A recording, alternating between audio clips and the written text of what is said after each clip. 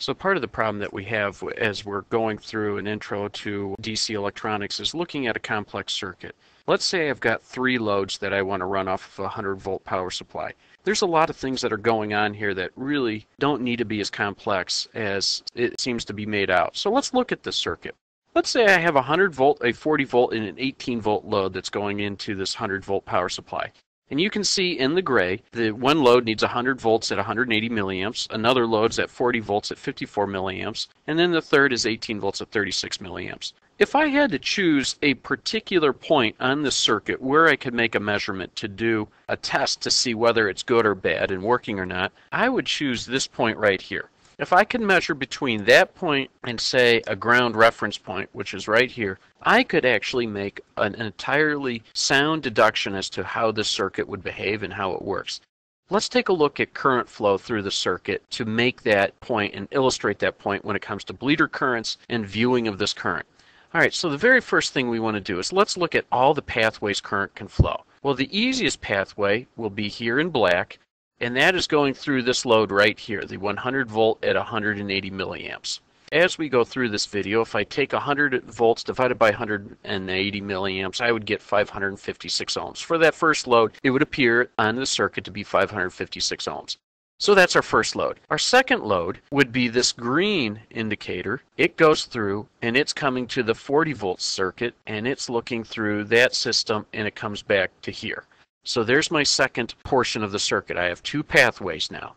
That 40 volter has a look at 3 unique resistors. It is seeing this resistor, and that resistor in parallel to it. But it matches up with those 3 and becomes series at that point.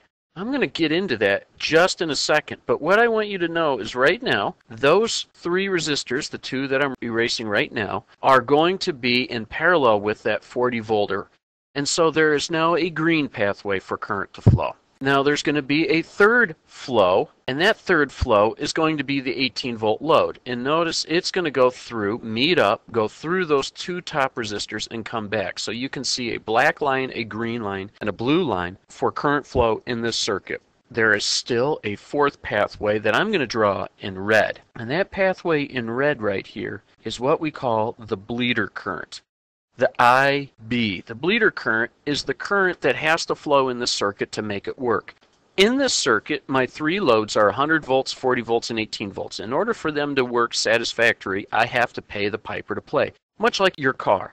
In order for you to get 30 miles to the gallon, you have to have the key in the on position. The accessories have to be on. The computer has to run. The sensors within the engine have to be giving feedback to it.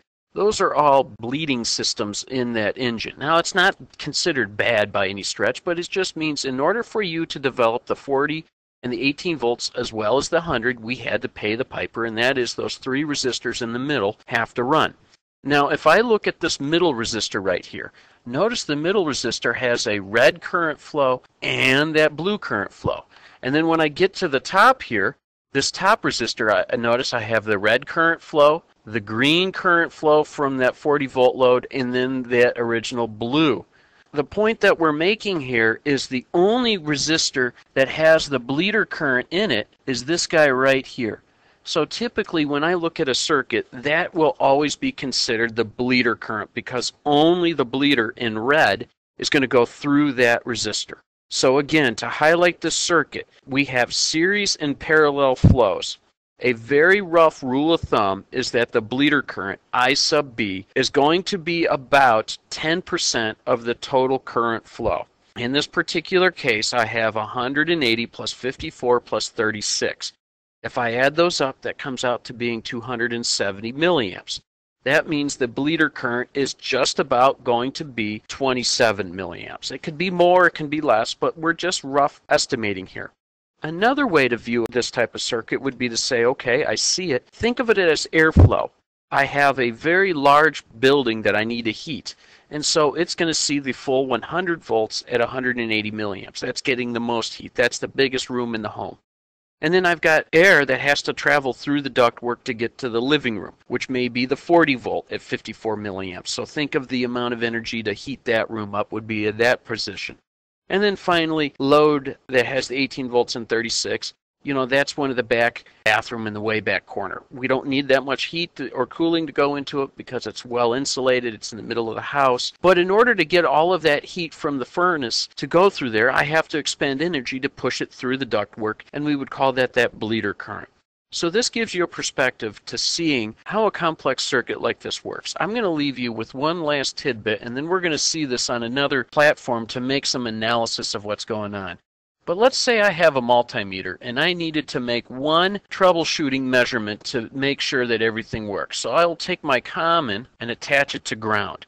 And then I'm going to take my volt side, and if I measure that test point right there, if I read 18 volts, I certainly know then that this circuit is behaving and functioning just fine. If I get an oddball voltage right there, then I know I've got some problems going on in the circuit. So when we look at this branching and current and series parallel aspect of this, don't get hung up on all of the complexities of it. Remember, path, load, source. Know what test point measurements that are required to make your adequate assessment of the situation to see if it works. Then dive deeper into some certain categories or issues or next test points that we have to have.